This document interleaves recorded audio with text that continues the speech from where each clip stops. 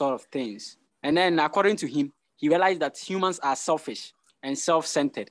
And as long as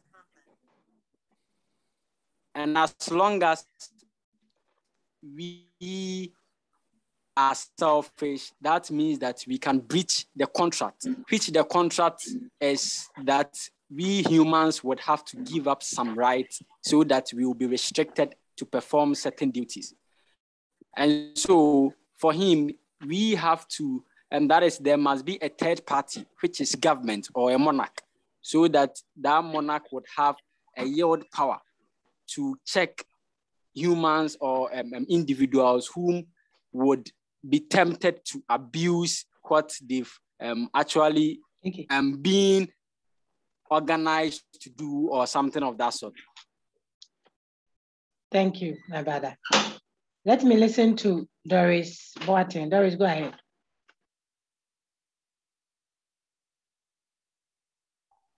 Doc, according to Hobbes, the state of nature was unpleasant, and to him it was a state of war.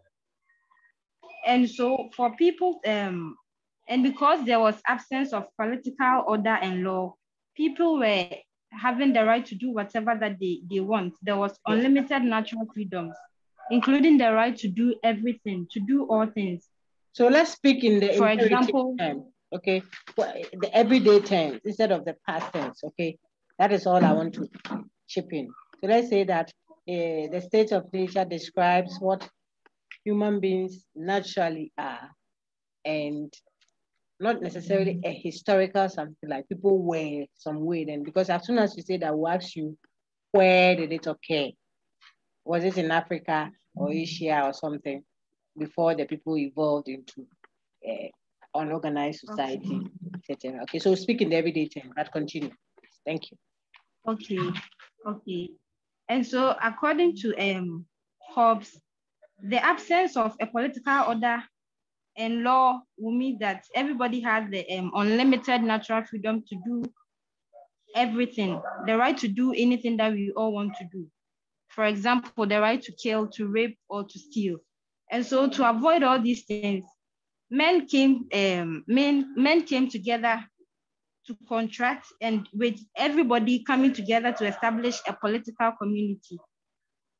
And I also put it in there like there's a civil society where a social contract will come in. And here they will all gain security in return for giving out or giving up their will or their right to an absolute sovereign. That is one man to lead them. And so according to, and when you read the, you can see that Hobbes places much value on the government, because if you people have agreed to give your rights or to give up all your rights to one person, then you should allow that person or that authority to do whatever that he or she thinks is right. And so much value was placed on the authority according to Hobbes. Yeah, so that's my submission. A beautiful one, well done. Insofar as that absolute authority would ensure that there is security, there is peace, Hobbes argues that he must wield uninterrupted power. Well done, Doris. That's a good thing. Let's hear Ebenezer too. So far, 3 submissions, all beautifully done. Go ahead, please, Ebenezer. Madam.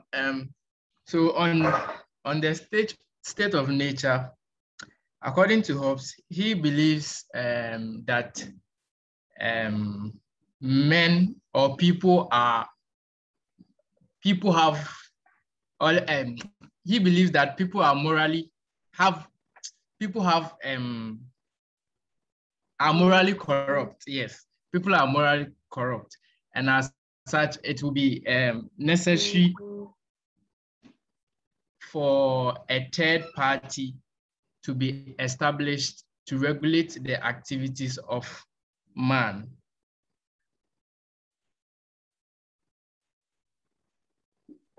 I'm listening, Ebenezer. You're organizing the next level, eh? Yes, madam. And so with regards to By Zoom.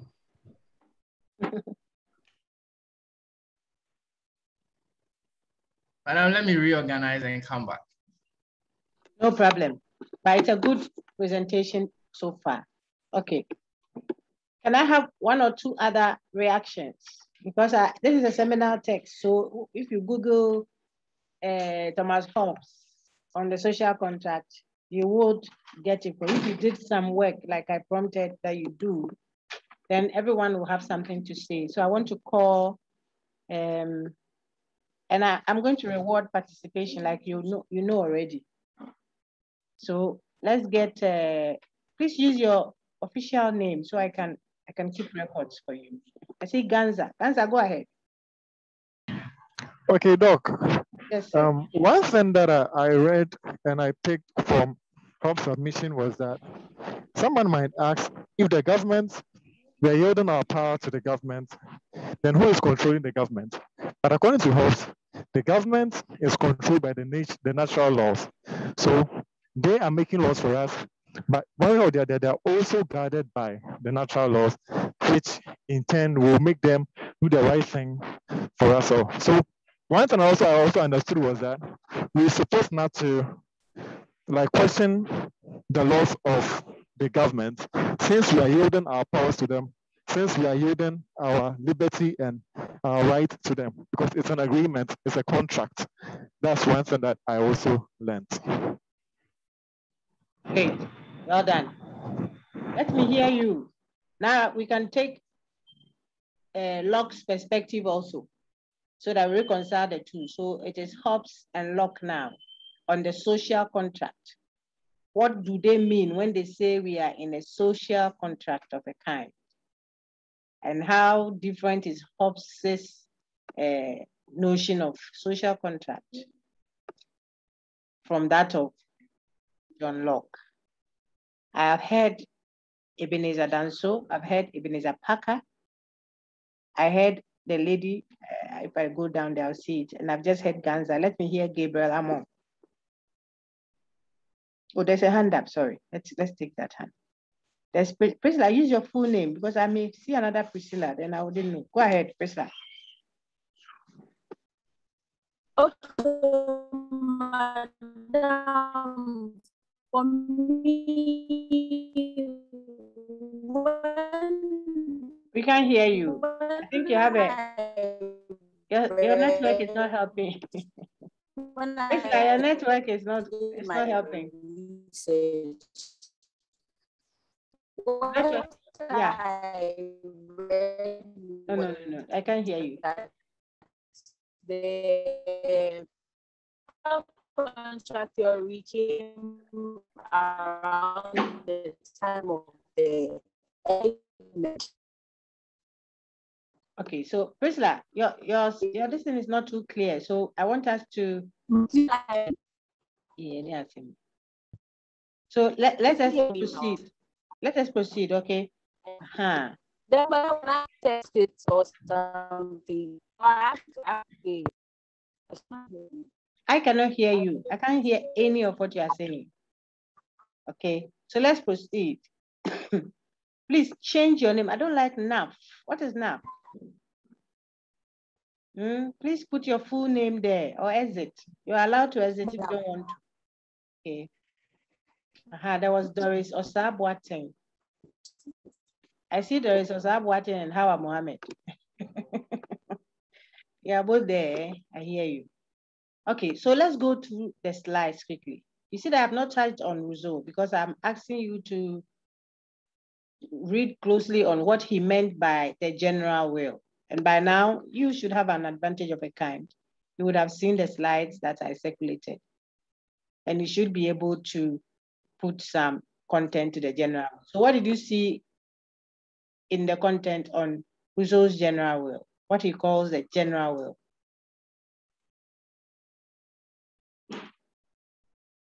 Any one of you, please.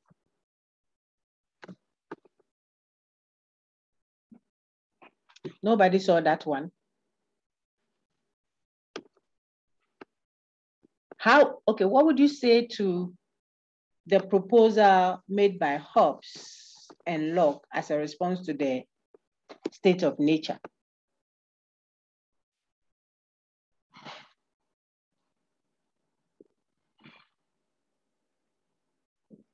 Do you understand my question? The two people make a prescription. They prescribe what they think will help to organize society. They prescribe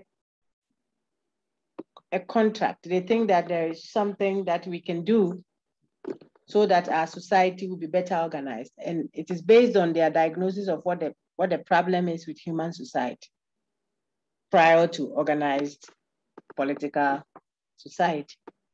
My question to you is, what do you think informs the solution given by the two of them? Why is it that their solutions are not the same? That's what I'm trying to ask.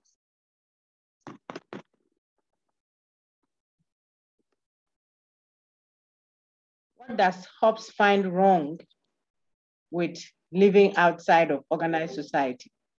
That's the question.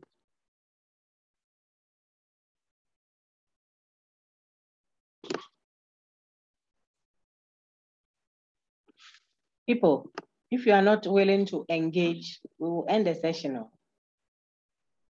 We had a great time last time with Main Campus, last Monday. And you can equally do the same. I want us to, we've taken up nicely. Let's react. I want to know what Hobbes thinks is the problem with living outside of an organized society. He thinks that if there is no society, political society, organized society, what will go wrong? That's what I'm interested in. Ebenezer, go ahead. I think he believes that there will be chaos. Why? Just chaos? That's true. That is it just chaos? Because he thinks that naturally people are morally corrupt, and hence they will be brutal.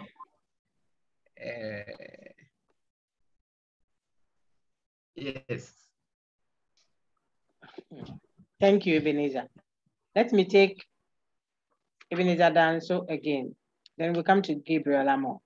Ebenezer Danso next. Yes, please, Doc. So I believe that what was concerned about is how humans are selfish and self-centered. And then if humans are selfish and self-centered, then that means that there would be obviously someone would breach the contract that we've all decided to do. That is self-preservance. That is what I think the third law says. Okay, that's good. Is it only selfishness or self-centeredness that he found to be wrong with people? What in one word, what will you say, Hobbes? I'm asking the class now. What would you say Hobbes thinks is the problem outside of organized society? You see, the state of nature, naturally what we are. That's what he means. What we are naturally, our state naturally, is not something that we should be proud of, according to Hobbes. That is why we have to contract socially. We have to agree to come together. So the social contract theory of Hobbes suggests that there is something wrong with our state of nature, with us, how we are naturally, the state we are in naturally, has a problem. There's something wrong with it.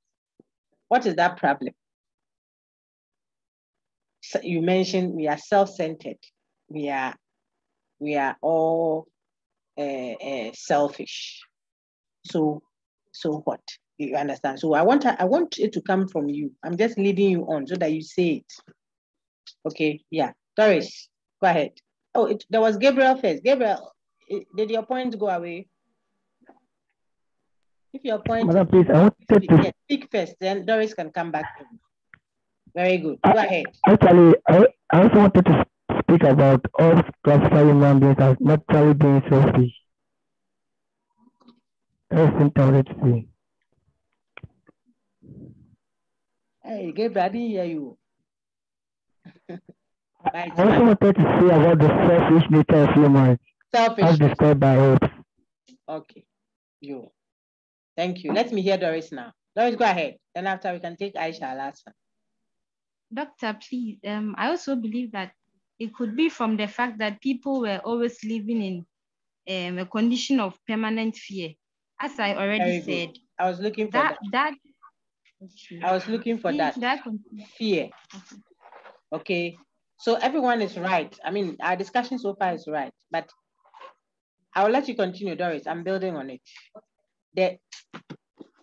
The real issue is fear.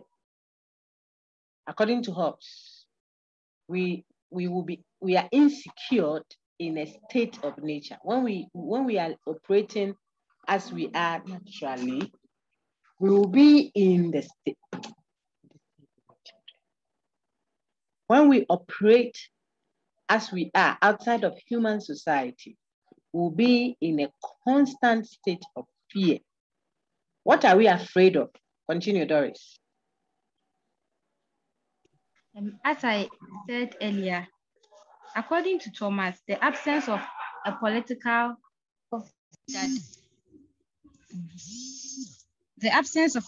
order means that we all have unlimited rights. That is, we had the right to do everything. No one was limited. And so it could mean that I have the right to kill Hawa if I want to.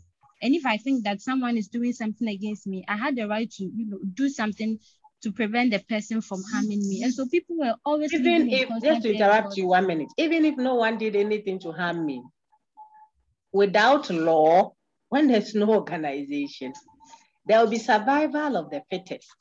Even if you haven't done anything to me, I can just look at your face and say, I don't like your face. And I can accost you for that. So the strong person will use his strength against the other person. Whilst the weak person may not be strong physically, but may be witty, smart, like Ukwanas, and can outsmart you, like the way I told them at main campus, like the way someone may sit by their machine somewhere in a corner somewhere. Some tiny little brother in his boxer shorts can cause great men and women to bring their monies into an account somewhere. It is wit. So he or she might not be strong physically, but can also use his wit to outsmart others. Out of our self-centeredness, which our friends have mentioned beautifully in this discussion, everything I'm elaborating on came from you, the class. And that is how it should be, and it's beautiful that way. So being self-centered and always looking for what brings us our glory. What brings us glory and what is about us. If you read the reference I've given you, you see that he talks about people never wanting to praise others. Even if they praise others, they will say it and ultimately give themselves an inch above that person. And say that, like, if I said that, oh, this my friend is really good, he can drive, oh, is this, as if I'm praising the person. Before I end, I'll say, oh, I'm even the one who taught him. It will always come back to myself. He mentions that in the text, the reference I've given you. So we are self-centered, we seek vain glory, it is always about us. This is Hobbes' diagnosis of what the human situation is. It's not a past tense something.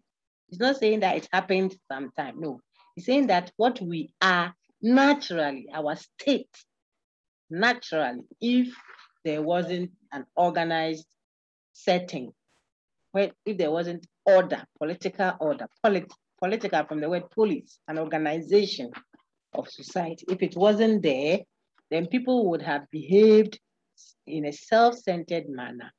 And you can't just say that the strong will only overpower the weak, but the weak can also outsmart the strong. And therefore, there will not be any desire to create anything who is going to even farm? I was telling Apu, who is going to farm for a strong man to come and collect it after all the hard work? Who will give their daughter out to a man to go and marry? How can there be contract? Who will pay money for which land? You see, there can't be industry, there can't be production. Everything will run to a halt in such a situation where anyone can, like you said, rightly said, Doris said, anything can pass. There will not be right and wrong, good, bad, just and unjust. It won't make sense outside of a socially organized society. And so we will be living in continual fear. Keep some of the points down, okay? Continual fear and the state of war of all against all. You should write that down. We will always be in a potential state of war. Why? When I say potential, it means we are not actually fighting, but we are always, I told your friends on campus, you see a sister, another sister is passing by their husband. He's just passing, and the sister is already watching so that she doesn't come too close because she can tell that this one has long hair and she has short hair, or this one has short hair and she has long hair. And already potentially she feels that this person coming is a threat. I jokingly told your colleagues also that if you eat dog meat, apologies, but if you eat dog meat, then when the dog sees you, you haven't even tried to come near him, but the dog will start because he knows that, you know. The point is, we will then be always living in a volatile situation, says Hobbes, giving our state naturally. Given our natural state, we continually engage in potential war against each other. And therefore, we will live in a state of fear. That's where Doris got to. I'm afraid that you would want to hurt me or take that which is mine, or outwit me and be the toast of the nation, the glory that you can gain from that. You will see all of those in my slides that I gave you. Vain glory seeking, self-centeredness, etc. And so the state of war of all against all will then ultimately lead to a very insecure state where life is what? How does he describe the state of nature? I say the state of nature just means what we are naturally without laws. So think of it that way. Don't think of it as a historical something. It will reflect in how you are speaking. If you keep saying and they were not like this, and people were not doing this, and so they became this. That is past tense. We are speaking narration.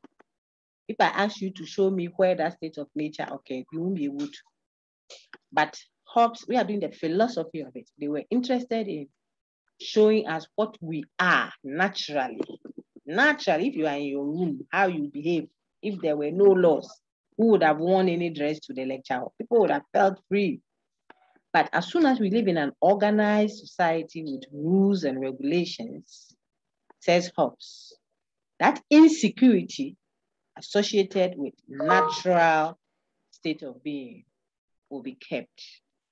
So describe to me in those 5 words that Hobbes uses to describe the state of nature. Anyone? Then we'll go back to Doris to continue. And then I saw Aisha Alassane to continue. Okay. Anyone wants to tell us how Hobbes describes the state of nature in his 5 words? Keep your hand up if you want to.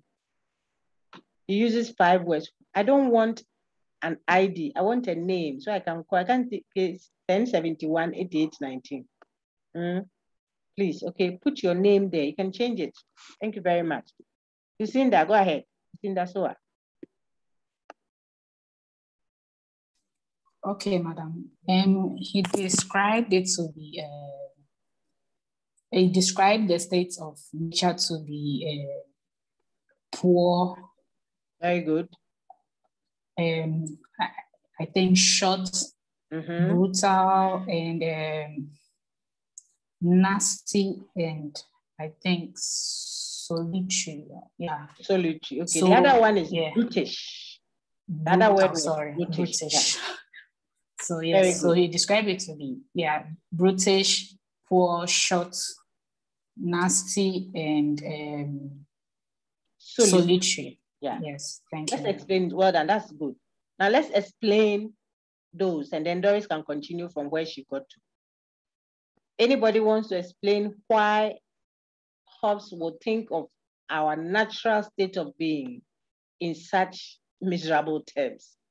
It doesn't seem to like human beings outside of the political setting. Political here meaning organized human society. That's where there's law and order.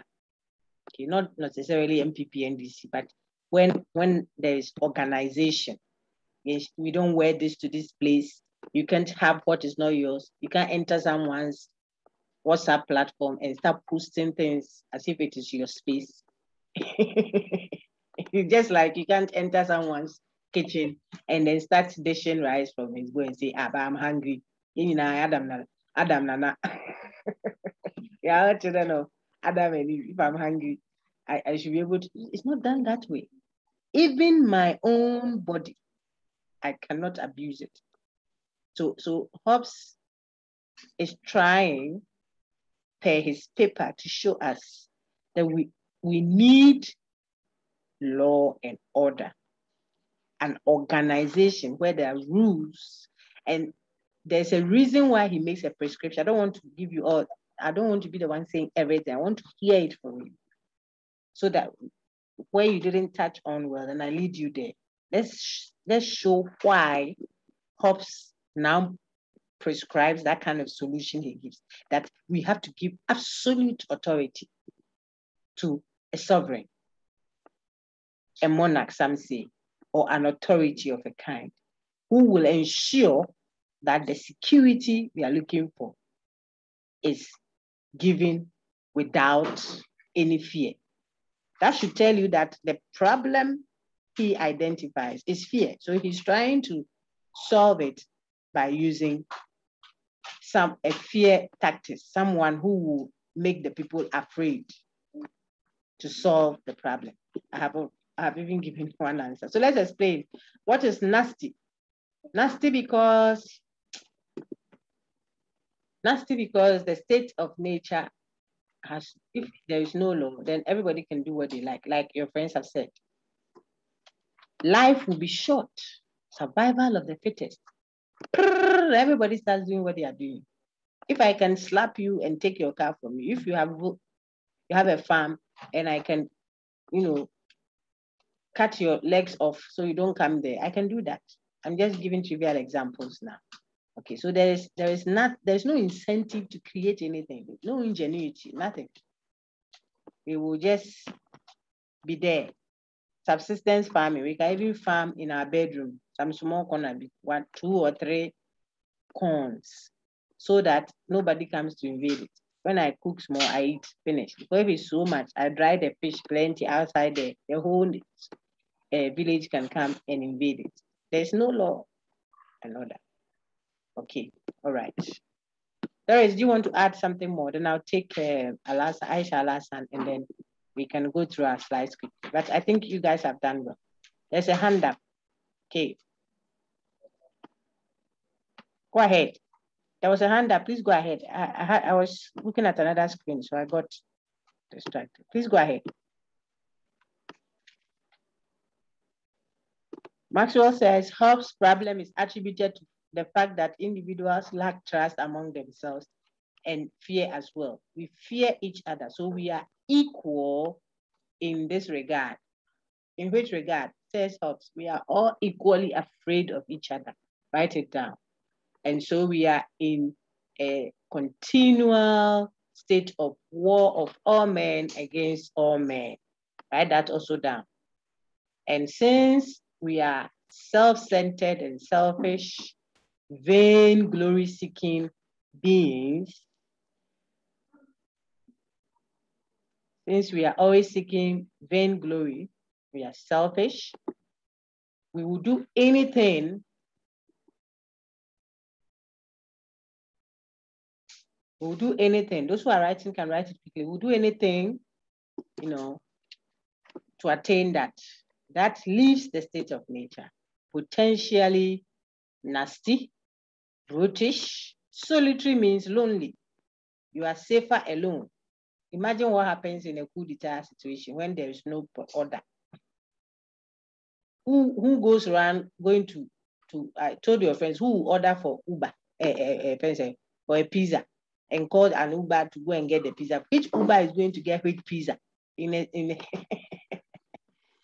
a war situation? What's the name of it? A war situation or a coup d'etat situation?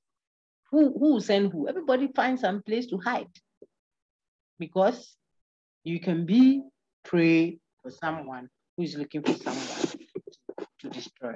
And so it is just a sign to show you how volatile the situation can be and how lonely the situation can be, where you can trust that your rights can be preserved.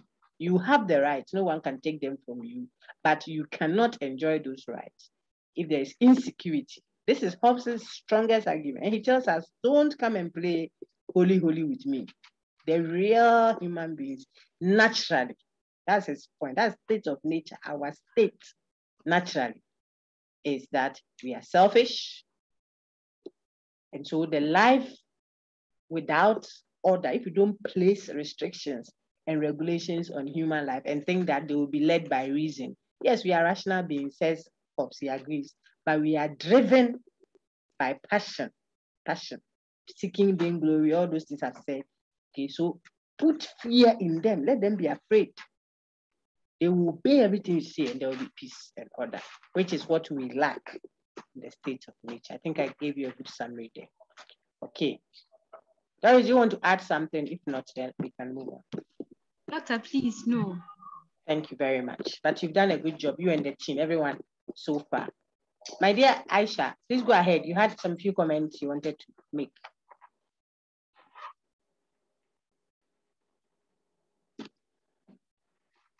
Aisha, please, are you there?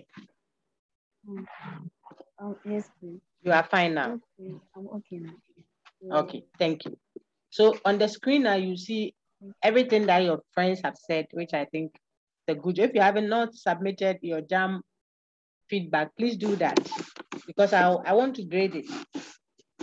Even if it's for just 10 marks or 5 marks, I want to get the feedback from you. If not for anything, it will just make you read a page or two.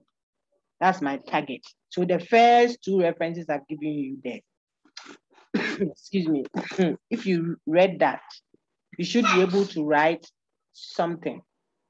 Tell me what you are seeing in Hobbes' paper. Tell me what you see in Locke. John Locke's own is softer. He doesn't think of the man's natural state as Hobbes will see it. He doesn't think we are that miserable. Your friends on main campus said it's not as miserable as Hobbes presented, says Locke. Locke thinks that we are led by reason. So even if there wasn't an organized society, we'll still have a fairly okay society. But we need political order, what have you, just because we need someone to make the laws, someone to interpret the laws, and someone to enforce it. That's all. If not, then there's no need to even, it's not as fearful and nasty and brutish and solitary and poor as Hobbes presented, says John Locke. Okay, so that is how John Locke thinks we just enter into human society to look for a perfect, to make it better, right? Not that it was worse, we were doing fine or we'll be doing fine, so far as reason leads us to act. The thing is, someone's rational thought will tell them it's okay to copy the exam and pass. That person is also led by reason. Someone will say, oh, but if you're a nice woman, my own children too, and if I've read 12 children, I can impregnate 2 of them. There's nothing wrong with that. That's the person's reasoning. So Locke says we need someone, or we need an entity, which can be one person or a collective of people who, together with us, make the laws, but more importantly, interpret it We need someone to interpret so that people don't have their own version of what reason tells them to see. So an interpreter and an enforcer. And that's all the reason why we enter into that social contract, to give away some rights in exchange for what we were looking for. Hobbes thinks, no, it's not just making laws and interpreting. We are really, really, really like animals in the jungle. If you express it in those terms, we are like animals. Lion that has met a goat, and when lion sees goat, he will kill it. So we are afraid because we are potentially in a death situation, state of war against all, war of all against all. All right, so the state of nature on the screen. You will learn this in other disciplines. I'm sure Peace Science is doing something around it, but we are doing the philosophy of it. So we want to be careful not to do all narration. Okay, the natural condition of man without any government or pre-established authority. That's the state of nature. See how the man describes that it's a state of natural equality. We are naturally equal, not in strength, not in weight, but we are all afraid of each other. That is the sense of equality Hobbes highlights. We are equally afraid of each other. I may be the strongest. We look at how the great people of our nations guard their homes. Hey, have you thought about it? Security man, security lock, 3 guns inside the room. I mean, but the person is supposed to be the richest guy. But they are so afraid. If you had only 2 shoes, what do you have to lock your door against? Your door will be open ajar, you sleep. So even the supposed rich person that can get all the guns and what have you, is still afraid. We are equally, potentially afraid of each other. Okay, so men in the state of nature are equal, both in intelligence and blah, blah, blah, blah. Sad that no one can reasonably assure himself that he will not be killed by another. You see what I said? Yeah. We may have something than another person, maybe strength than the other person, weight than the other person, but we are all equally afraid. I said that rich madam sitting in front of the car is afraid that the house girl has something to do with the husband. And no, she's afraid. Meanwhile, the house girl is also afraid that madam will beat her up for whatever, burning the soup, because madam has money. He has something more than her. But madam is also afraid that this small girl, if you look at her shape, you know, so we are always afraid, naturally. Why? We are potentially equally afraid of each other, even afraid of a violent death. You saw all that. Why is this 10 prison? Okay. So everybody has a right to everything, like Doris and Co said. Doris said so, Ebenezer also said so. Both of the Ebenezers that spoke and the one that started everything. Everyone has a right. Everyone has the right to self-defense or self-preservation. I've said all of that. Causes of war or quarrel in the state of nature. Do you have any questions before I continue? Our friend said there's mutual distrust. I read that from Maxwell, I think, in the chat. That's important. People don't trust each other. Everybody's looking for vain glory. See, I'm highlighting them all as I speak. There's mutual distrust. If you don't trust me, myself, I don't trust you. That's the feeling, according to Hobbes. And we all want to be JCR something or Africa something or POSA something. We are looking for glory. So much so that we are posting everywhere and finding all the bad story we can get from the other person, just so that we will be on top. It is a desire for that. Hobbes says we are like that naturally. That is the natural state of man, human being. That's the state of nature. Okay, not some place be that existed somewhere. And so this competitive nature, I think you should put that down also. Not just self-centered, but we are potentially in competition with one another for glory. You see how brothers will go and lift metals. They will lift and lift and lift and lift just so that they will get 6 packs to show that tiny sister has been crossing that. Than the other person. Meanwhile, when they finish to drop, I'm just showing you how practical it is from the high level there to the low level, the vain glory. All this causes war in the state of nature. And here again, when you see war, don't think that they necessarily mean people take guns and start shooting. It's talking about a sense of not actual war, but the potential. So I've told you how sisters can feel that they are being threatened by someone else over their guy. So to speak, the sister will cut the hair short. The next time she'll make it long. She'll bleach a little. The next time she'll darken it. Hey, I think I'm crying because she has to be in what's the expression? She has to win the state. How things are now. If she jokes, she will be outdated.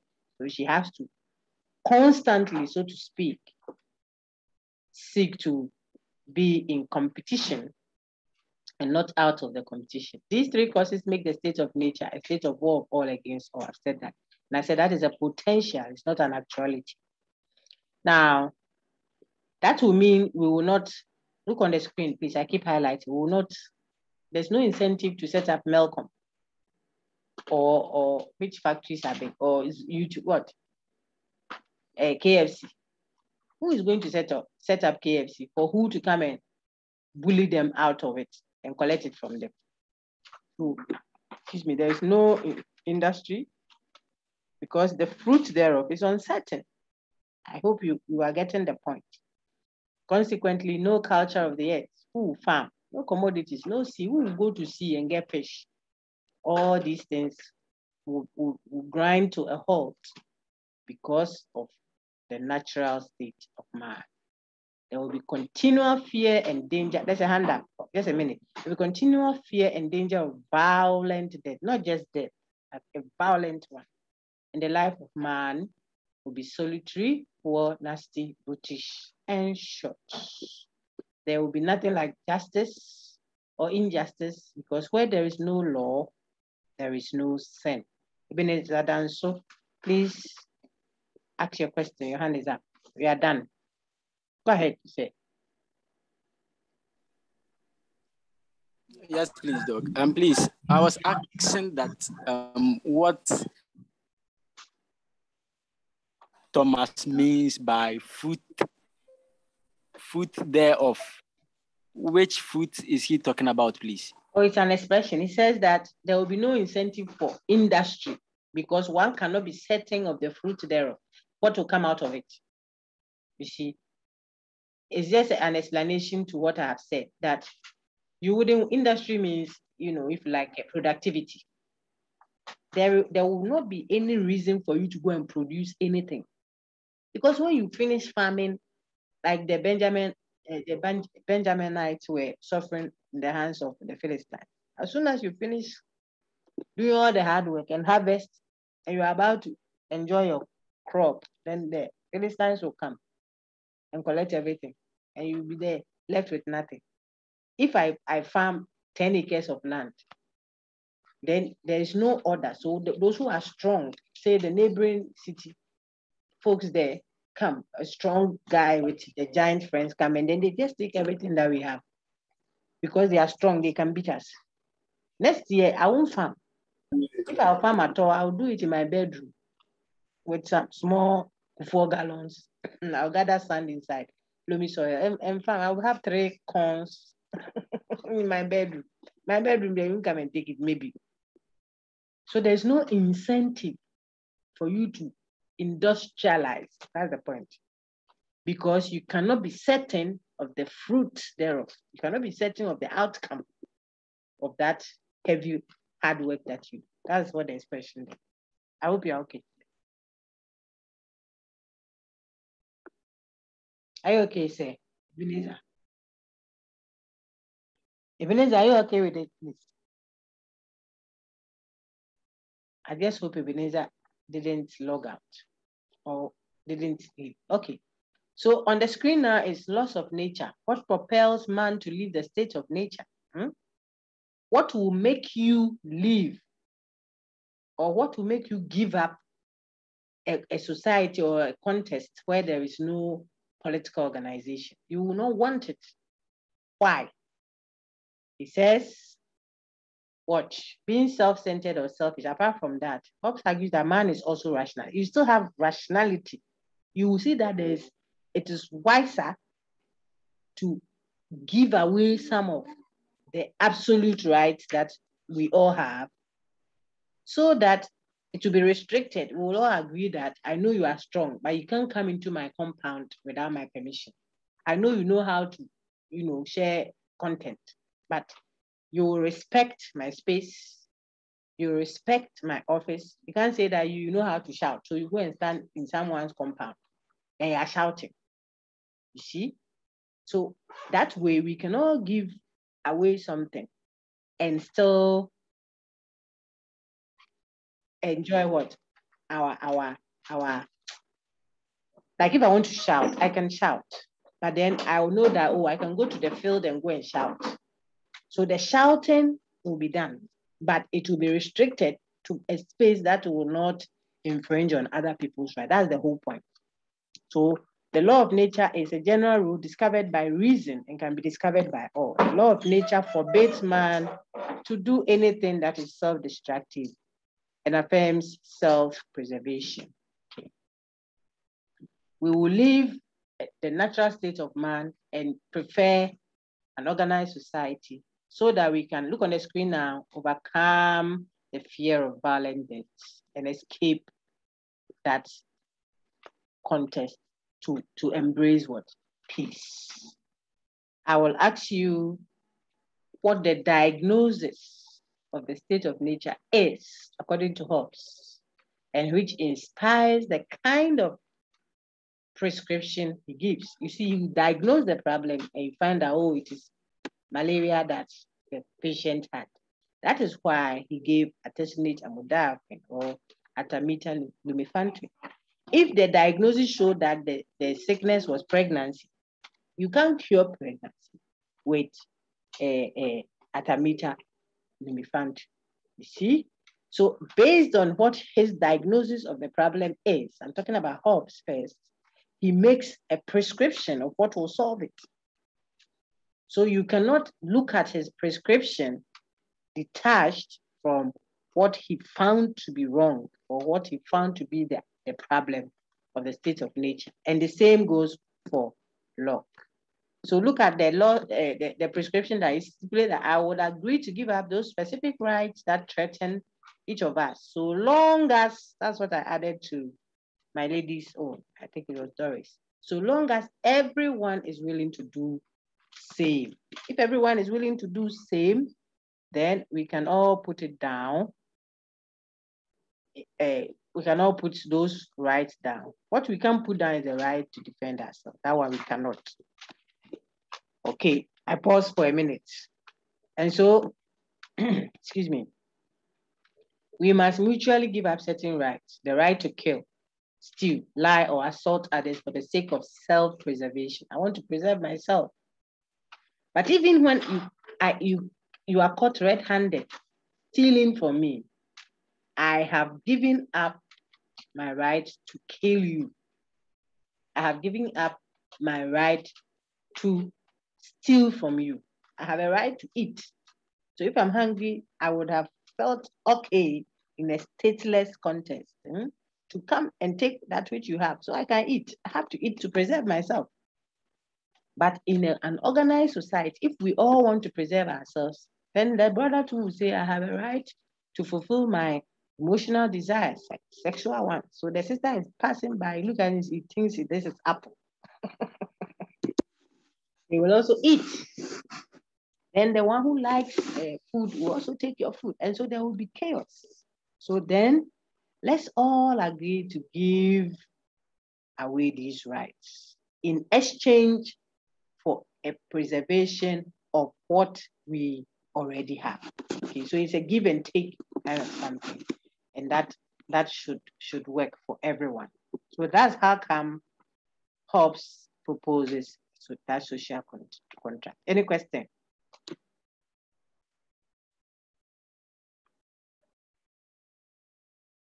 So such a contract will inevitably be broken unless it is enforced or unless a mechanism is put in place to keep man in check. Why? Why should there be a mechanism to put man in check? Take note, the mechanism is supposed to put man in check. When you look at Locke, It is not so much to put man in check per se, but only to explain what the law is, interpret it, and then when we have to, for instance, punish you, we should be able to get a commensurate punishment to the crime. So look at how they are all prescribing the kind of contract we should have. I'm not going to put me in any check as if I don't have a reason. But what reason tells me may differ from what reason is telling you. And so we need someone to interpret the law and then enforce it. That's what Locke is saying. Hobbes thinks, no, we are self-centered. Look at it. So don't give them any chance. You need a high-handed authority, so to speak, to put them in check. Okay. If you got Hobbes, then the rest will only play up from his, because Hobbes is the center of, the social and political theories. Then the others were reacting to it, and it comes all the way to Taylor's atomism and the personalism that we'll discuss. I'll need someone to read what we have on the screen, please. Keep your hand up and you can read for us.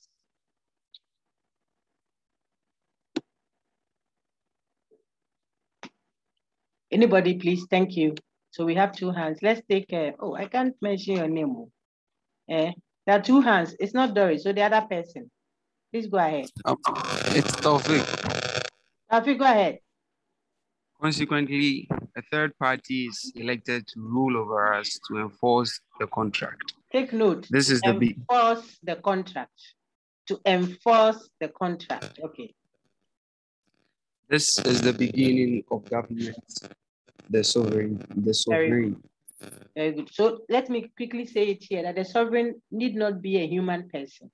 Maybe a monarch, yes, but it could also be the state. The state could be the sovereign that Hobbes has in mind. Go ahead, sir. So basically, in order to ensure men do not return to the states of nature, they had to commit to two kinds of agreement. Which are? One, an agreement to unite together by mutually giving up those rights that threaten each of us. Very good. So certain rights threaten each other. Threaten your rights, Bimu, can threaten me, and mine. Some rights I have can threaten me. So we give them up to custody. Go ahead, sir. An agreement to transfer our rights and freedom to an authority and pledge to obey the authority. And pledge to obey the authority. Let's look at who the sovereign is in Hobbesian terms. Go ahead, sir.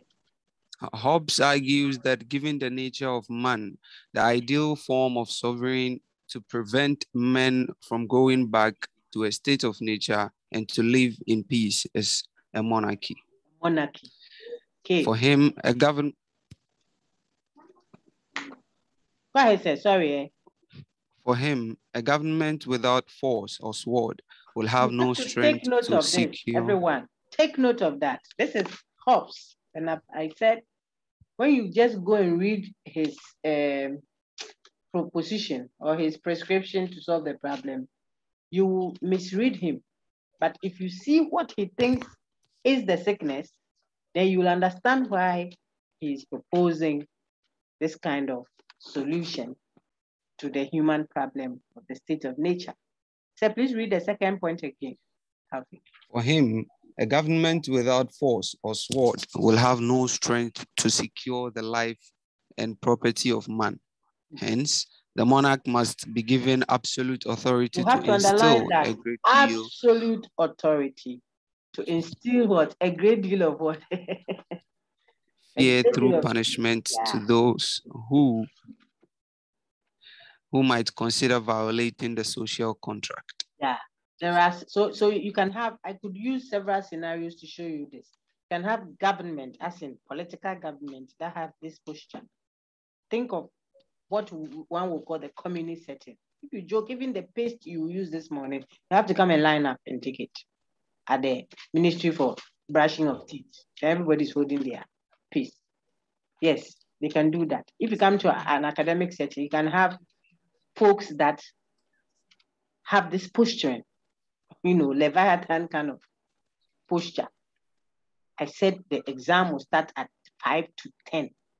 If you get there 3 minutes to 10, you will not write. It's strict. So people will be afraid because of how the person perhaps diagnoses the problem. There are fathers at home, some fathers. They think that being a father means when your children hear your voice, everybody should go and hide under a table. It is a Hobbesian thing, so to disrobe. But you'll be amazed that you can have a child holding the Bible reading, and inside the Bible is a pornography. So fear doesn't always pay. And so you should be able to critique when you are diagnosing, and all the diagnosis aims to do is to make the people feel afraid so they will obey. From politics to religion to social studies to family, whatever, look at the problem and how we are dealing with it. Perhaps we may be Hobbesian than we thought we are. So I finished the last point. Like the government of the monarch to a great Leviathan, which is a biblical sea monster that wields great power. Excellent. Well done. So back to our question that we started with. Does the government have legitimacy? Well, for Hobbes, yes. Insofar as we have consented, consent, we have agreed to let go some of the rights that we have so that we can enjoy certain benefits. Then the government that has received or wields that authority now must be allowed to protect us and secure our rights to preservation so that our lives will not be nasty, brutish, solitary, poor, and all the 5 points you used there. Our lives should not be like that. So we have consented, so we must obey the contract. Thus, we have a duty, I'm reading the last point now, to uphold our end of the contract because we have consented to doing so. This is the basis of government authority. In not more than a page, outline, if I say outline, that's one of the cheapest questions anyone can give. Outline Hobbes's or the Hobbesian view of what? The basis of political authority. You should be able to outline. Outline means state it, even in a sketchy manner. But I could also say critically assess the Hobbesian prescription for the human condition with the lenses of what? Locke. I could do that. I could say, watch and critique Hobbes as if you were Locke. And I could specify a specific issue that you should critique with Hobbes, and so on and so forth. So those are possible things you may be asked to do. Let's read the conclusion, and then we have done Locke really, but we'll walk through quickly, and then we will be done. Please go ahead. Conclusion. Subjects have no right against the sovereign. Did you hear that? Something is wrong with Hobbes. When I read this answer, I laugh. Of course, people have done some renditions of him to try and improve the paper, but the original text is not in contention at all. That subjects have no right against the sovereign. You should know why he's saying that. He doesn't want the subject to come and interrogate the sovereign and how its operations are. And I'm a lecturer, so let me use myself. Some lecturers have that posture. You are a student, my friend. I've given the thing. This is the closing the period, that kind of thing. Because they don't want you to be open to discussion. You don't discuss with them. Some HODs are like that. Some banking managers are like that. Bank managers, they're like that. They don't know. We're trying to tell them that I think this strategy, this marketing strategy that we want to adapt doesn't look, I am the manager here, period. Anyway, go ahead, say. Subjects have no right against the sovereign because the sovereign is the absolute head or Leviathan who wields absolute authority. And subjects have an obligation as per the contract to obey in all situations. Very However, last point. Yeah. Please go on. Say. However, if the sovereign becomes weak or is no longer able to protect the subjects, Take note. the Commonwealth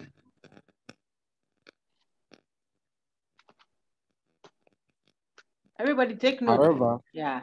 if the sovereign becomes weak or is no longer able to protect the subjects, the Commonwealth has collapsed.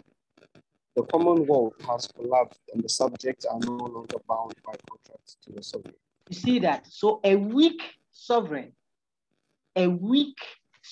and I'm saying that the sovereign need not necessarily be a human being. See, it can be a weak political. That's why sometimes coups come in, coup d'etat. Where the sovereign is a human being, the person is so old, or I don't know, maybe not old, but has become so soft. It can protect the people. There's insecurity. If that happens, according to Hobbes, the Commonwealth has collapsed.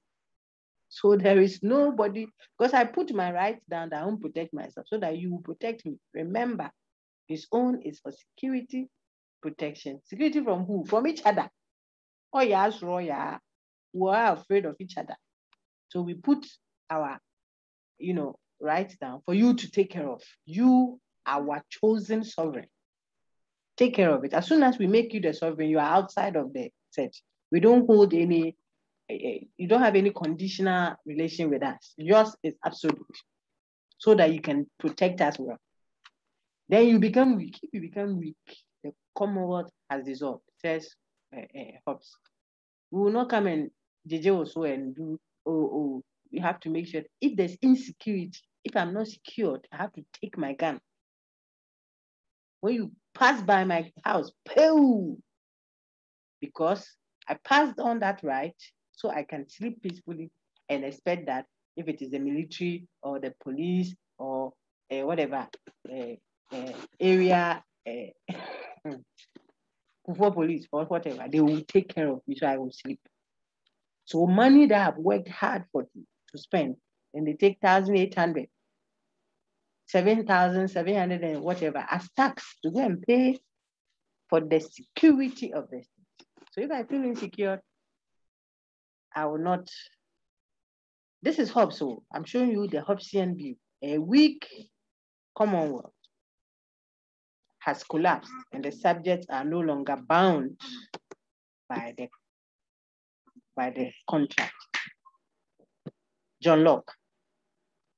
Locke says everything that our friend is saying, except that he doesn't paint that kind of picture. Thank you, Taufik Mohammed, thank you. Is it my friend? Taufik. Is it my friend? Yeah. Yo, okay, I hear you. Hopefully. Yo, thank you very much. You're welcome, madam.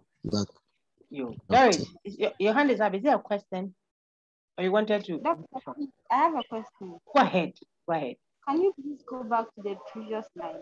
The previous slide, okay. Yes, I'm there. Okay, is it this one? So, from what Hobbes said, then, yes, please. According to Hobbes, subjects have an obligation as per the contract to obey in all situations. Then my question is, do we have the right to appeal after a court ruling? If it is part of the system, you see, I said that the absolute or the monarch or, well, the Leviathan cannot necessarily always mean one human person. It can be the system, the state called Ghana. So Ghana has indicted, the University of Ghana says, we don't want to work with you again. Where is the University of Ghana? Which human being is called University of Ghana?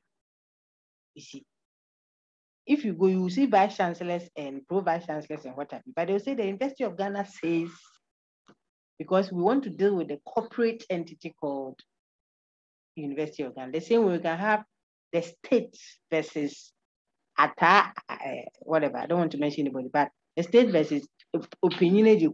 or Pinata or whatever, who raped the daughter. The daughter said, oh, yes, it's my father. You please, me now forgiving him. He said, go, find your way. You're forgiving him, but this one is not about you and your father. It is about the state, the commonwealth, the collective us. You have hurt us as a collective. That's why even if you yourself, God forbid, you try to take your own life and you don't succeed, the state will come and hold you responsible for trying to hurt the collective us. That takes us close to Rousseau's general. So back here, the point is, hold on, please. The point is, we have no, what was your point? I missed it a bit. The obligation is always towards us and our preservation.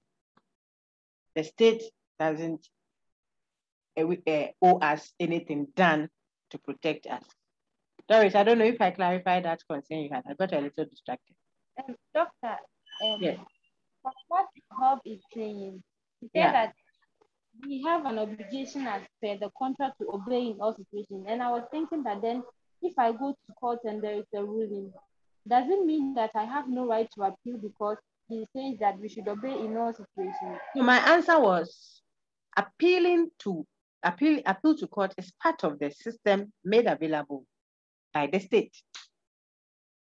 You see that? When you appeal, you are still obeying the state.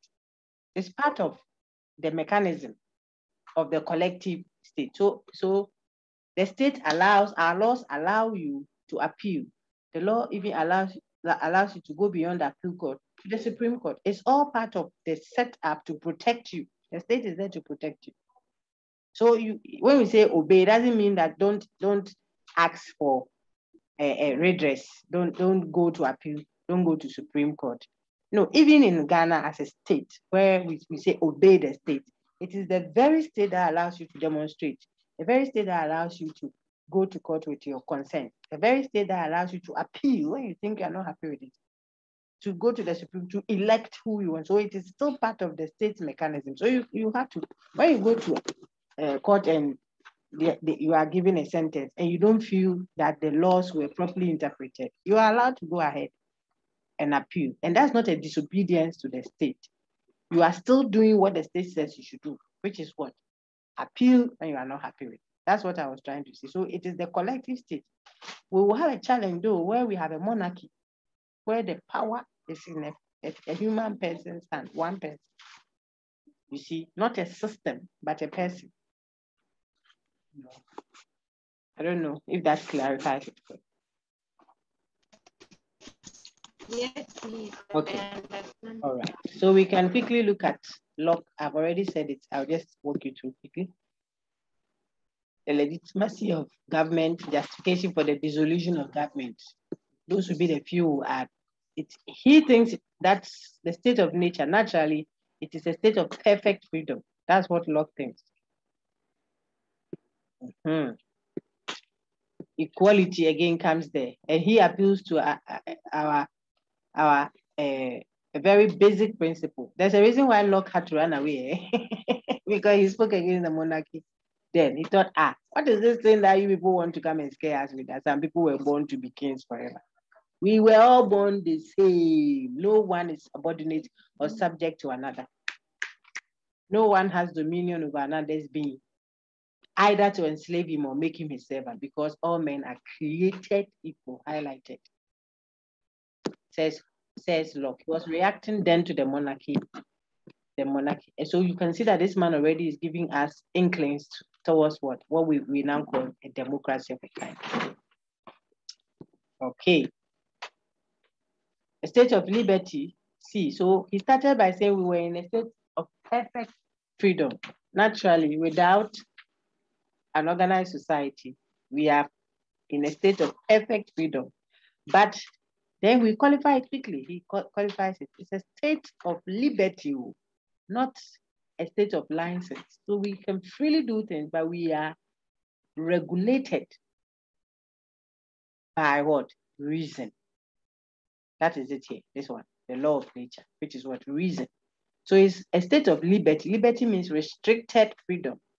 It is not a state of license, like we do whatever we like. No. Locke thinks, no, we are too human to behave like animals. Human beings, even if no one is watching, even if there are no rules, we are rational human beings. We are rational, I should say. So we are regulated prior to human organization, law or regulation of any kind. We let what reason lead us. You see that this man paints a more glorious picture of what the human condition is than what Hobbes does. It's up to you to make a decision on who is being sincere. Oh, these children can disturb.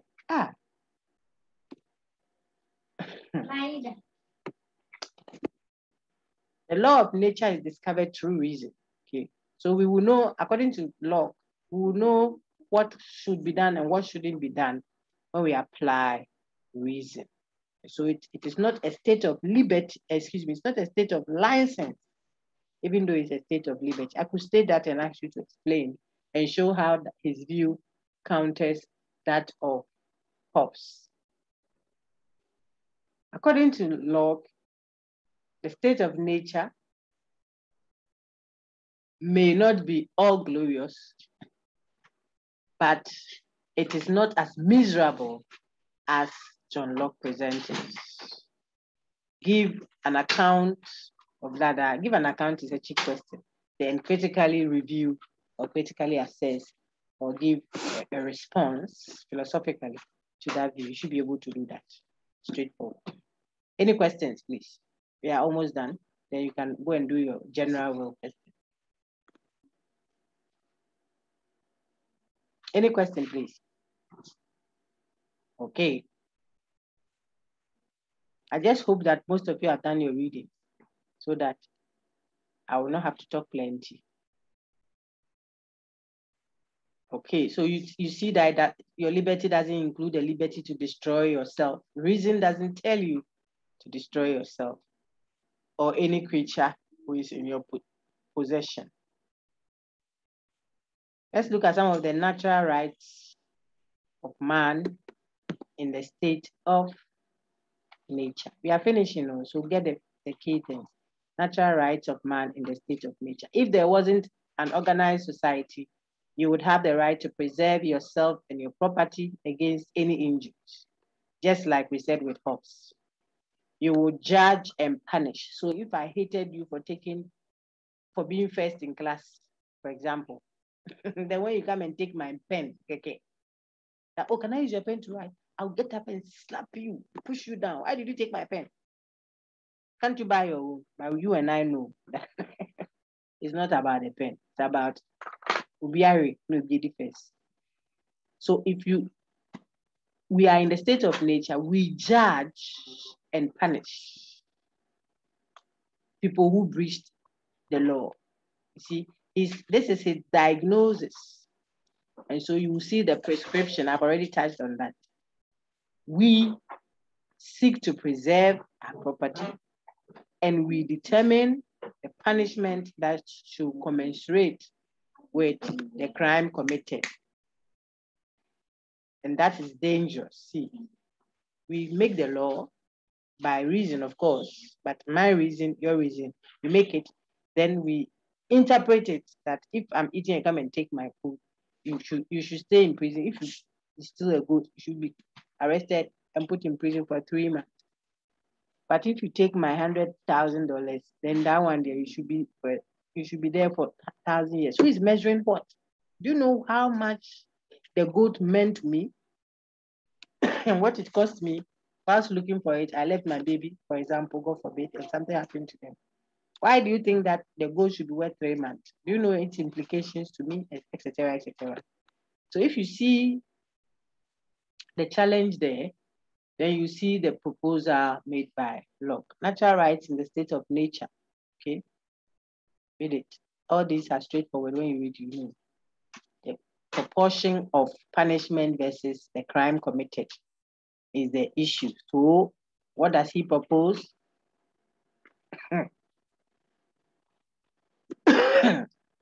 He proposes 1. We are not sufficiently protected in the state of nature. It is not a jungle of a situation, yes, but we are not sufficiently protected. So we still need protection, but more importantly, we need an objective law, so to speak. I hope you are seeing the screen. We need a common consent to determine the standards of right and wrong. That which is common, not my prescription. You took my bowl of rice, so you should give me your 3 houses. No, not that. 2, look at the next point. The absence of an indifferent judge. Who will be a judge if everybody has an influence?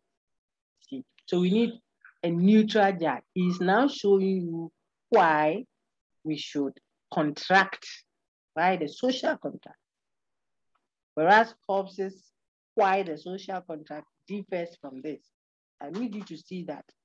Then you will see where Rousseau comes in with his general will. So determining that, then the absence of power to back and support a sentence when one is right and give it due execution. So we need an executor. That's why when the judge says, court, rise, boom, this person won the election, case closed. You can go for appeal. It's part of the system, like Doris asked. You can go for appeal, but when you go to appeal, and then from there you go to Supreme Court, and you still say, oh, Supreme Court, but they should review. After the review, finito. That's Ghana's system. You are done. You must obey it like that. Okay. University of Ghana has a system. When you don't like your result, you go through this, and then ultimately there has to be some finality of a crime. Without a common superior, this is locked, to punish offenders and execute the laws of nature, the rights man enjoy in the state of nature, especially, there comes the natural property thing, watch, especially the natural right to property is uncertain and exposed to constant invasion by others. This makes the state of nature unsafe and uneasy. See, but not nasty, solitary, brutish, poor. No, not that.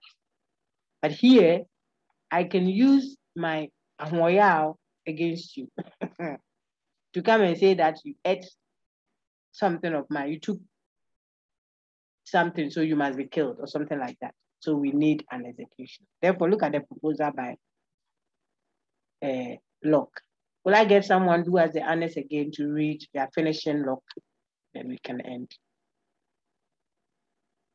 Anybody, just raise your hand.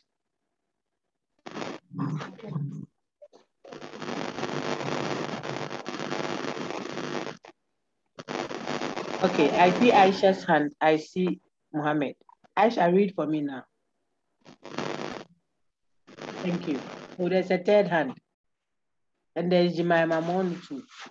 Jemima, go ahead. I think Aisha is a bit in this group. Jemima, read for me. Okay, for the protection of their property, men enter into a social contract to form a body politic under one government, an authority to whom everyone in the society may appeal when offended. Did you see that? May appeal when offended. So look at Locke's slant. Locke's slant is in how to adjudicate. Oh, we need someone for adjudication. First, what is the law? And then interpret it for us. I bought the land first. I paid first. I paid 300 Ghana. Then this person, well, I paid second, but I paid 1,000 Ghana. So you see that my property. Okay, then okay, you give him half of this, and this person to give half of this. If you just say give him half of this, give this. I can say no, I won't give. So then I need the third factor, someone to enforce it. That is the angle that Locke brings to the discussion on social contract. Not that some people are going to behave like animals and kill themselves, but I'm telling you there are options. And if you want to study, scripture or something, look at what God told Job. When I was creating my world, where were you? Master, go through the pain a little. It sounds obscene, a little, I think. So you want to be careful when you're ravishing it. Sometimes it looks like that is what the law says. But for Locke, it is for adjudication, for explanation, for enforcement of the law, for interpretation, opening it up. Go ahead, Aisha. Sorry, my lady, go ahead.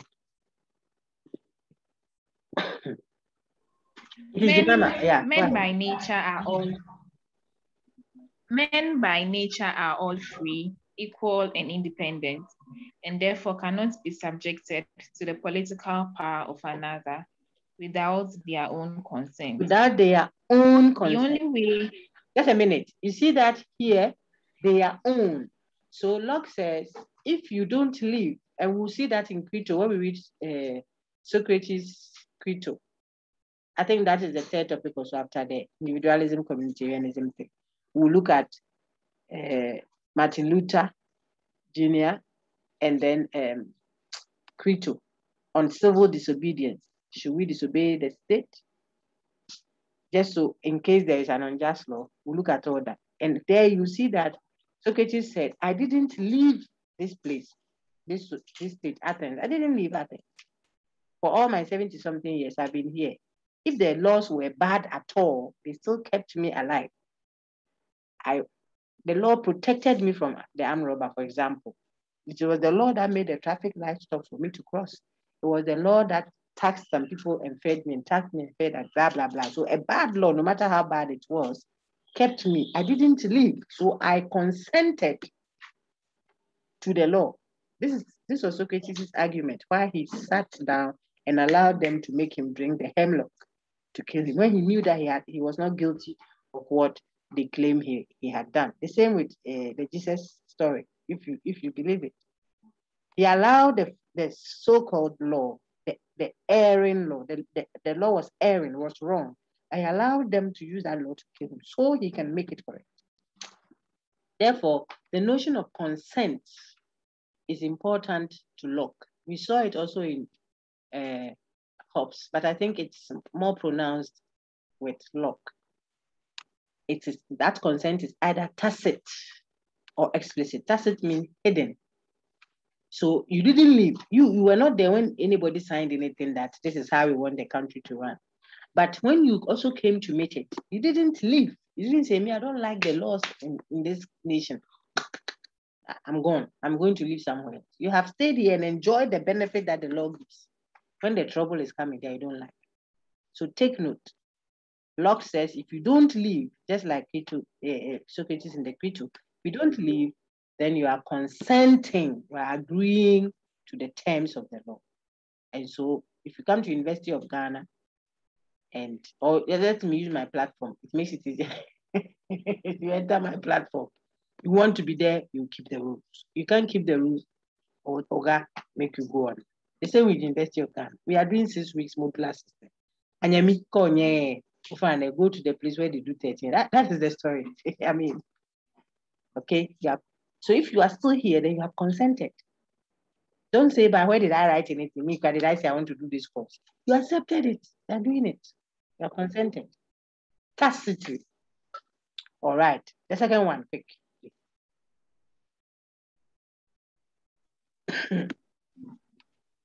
My sister, continue, please. The only way anyone gives up his natural liberty and puts on the bounds of civil society is by agreeing with other men to unite into a community for a comfortable, safe, and peaceful living in a secure enjoyment of their properties. Please, should I continue? Yes, consent can be an express or a tacit one. So explicit or implicit. Express means you go and sign. What we do when we do marriage ceremonies, if it is done properly, is to do an express consent. That's why people sign documents, then they stand in front of people. In fact, I have to give notice, at least 21 days notice and all that, because we want the consent to be express. So that some woman doesn't come later and say, she is the first wife, or she's the wife, or blah, blah, blah. Then when you are buying a land, they say, but sometimes people consent tacitly. What is a 16-year-old lady doing? No, 16 shy. What is an 18-year-old lady doing in whatever, 30-something old man's bedroom around 11:30. You say you came and you are paying. Hey, you tacitly consented. When the man was doing now, you were sitting down watching. Okay, I think the point is made. So you can transfer that to a social setting for understanding. Hey, the power to do whatever he thinks fit for his own protection and the protection of others is taken away. The power to punish crime is taken away. The power to interpret the law is taken away and given to the government or the state. That is what government is. So where is the legitimacy of government? Quickly, the government is formed, listen to Locke now, to uphold and protect the natural rights of the people. The role of government is to make laws, take note, judge right from wrong, excuse me, restrict and punish offenders or violators of the law. So long as government fulfills this purpose, the people are obliged to obey and contract is binding. If you don't do that, contract is not binding. But if the people feel that the government has failed to fulfill its purpose, government is being unjust or partial or acting without their consent, express or tacit, the people have the right, this right hasn't gone. They have the right to rebel or bring down the current government and elect a new one. See, so does Locke advocate for a limited power of government compared to Hobbes? I could ask you to identify 3 main contrasting views of Locke and Hobbes's state of nature and critically respond to any one of them. And that can be a full exam question, you see. And it's straightforward. These are all storytelling, sort of. Just a little application of reasoning here and there. You can write a very good paper to that.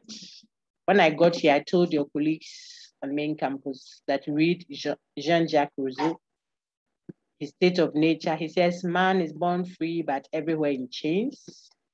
His concern is the day one person said, this property is mine, this land is mine, that is when trouble started. Greed, competition, vanity, and vice. You've seen all that. See, the one who invented private property, the thing is mine, I own it. God has created his world. Look at this big sea there. Then people tell us you can't fish beyond so and so. Why? Because this place is for Ghana. When you drive across from, say, Accra towards Central Region, you drive and see vegetation, green vegetation, plenty. You go and build a house on one, and you see the owner will come, it is mine. How did it become yours? I don't know who created the world. Well, Rousseau says the day that someone owned this private property, picked something and said, this is mine, that is when trouble began. Okay, and we will transfer this on to the I think the third or so discussion on economic system to show if I add whatever, I apply my energy to something. If the thing is in the field, then it is for everybody. But when I go there and go and plug that mango, come and squeeze the juice out of it, create a mango juice, put it in a container, label it, and put it in the fridge. You don't come and tell me, oh, mango, no, it's God that created the mango. So the mango in the fridge is for all of us. Hey, I've added value to it. It has become mine. Well, Rousseau says the day that someone picked something that is naturally given to all of us and said, it is mine, that is when trouble began. I need you to read through. Now I'm telling you too much. I want you to read and find stuff for yourself. And the reference I've given you, you should be able to do fine. Okay, so his slant, Rousseau's slant is on managing our private property, the notion of property. And he goes ahead to mention the general will. See that I've given you slides on that, you should read it. General will differs from the will of all. You should be able to distinguish the two. What is the general will? What is the will of all? They're not the same. The general will is the fufu thing. Cassava plus plantain pounded has become another thing.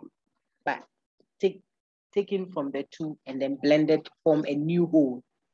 The will of all is individual. So there's the individual wills all brought together. It's not the same as the general. The general will is what we have collectively taken to be the case, what we collectively hold. To read further on these slides and the content, and it should come out clearly for you. I'll ask you to distinguish the will of all from the general will. I don't have any other thing to add now, so I would want you to go and read. You will see why Rousseau wants you to be compelled to obey the general will, because he thinks that is what will set you free. Look at these words. All these, you should know them off-handedly, please. When you are dealing with a state that, well, it's okay, I won't say much. Look at passive, actively, how do you describe it? They are all there. Look on the screen. Those who are associated with the people are blah, blah, blah. All these are there. Related to the African setting. Chieftaincy, for example. Someone is in far away, maybe Iceland, but he says, hey, yeah, Santiford, hey, we Ashantis. Hey, the person identifies with the collectively held view. How Ghanaian can people be compared to being a Santi of Ghana or Tree? That's a question for you to think to. And I'm sure most of you would have seen this one already. Some too would never have seen it until it warms up on them. We'll do some group work on Martin Luther King and Socrates and the others. I want to wish you well. Unless there's a question, please ask if there's any question. If not, we did our full time. I'm even sure that we got the energy to get to this place. So you will read and then you will produce a response on Rousseau's notion of the general will. After you have gone through his contract theory, social contract theory, you let it accumulate into the general thing. Write it somewhere, because I may ask you to submit it and it might just be within 30 minutes. So you won't have time to go and think through. Thank you very much. And in the absence of any question, okay, there are 3 hands up. Are there questions or you wanted to read them? If there are questions, then please go ahead, unmute and speak, any one of you. But if not, then I think we are done for the night.